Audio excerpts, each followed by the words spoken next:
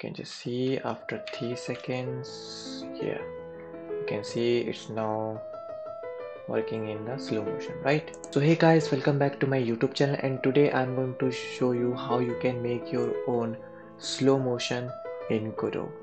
So first of all, you can see that there is no slow motion in my platformer game. So first of all, let's go here and attach the script to your root scene node, and I'm going to make it as test.gd. So once you have done that, you just need to open it. Now you need to go here and add a timer node to your scene, and you can adjust it according to your need. Make sure you set it up to one shot and auto start.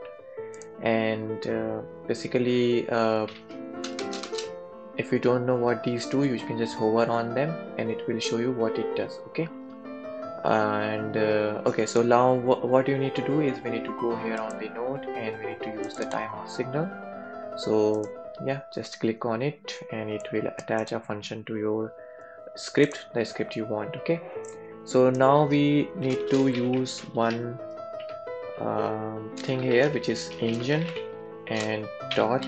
You need to press dot, and the property is time scale, so we just need to put this up, and then you just need to 0.05, and that's it. So if you just do it, it will work. So if I run it now, you can see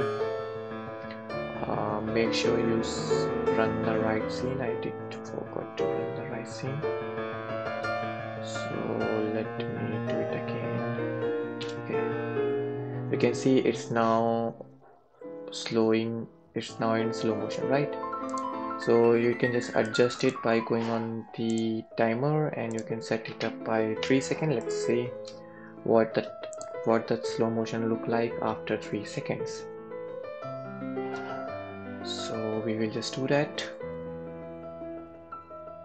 and you can just see after 3 seconds. Yeah, you can see it's now working in the slow motion, right?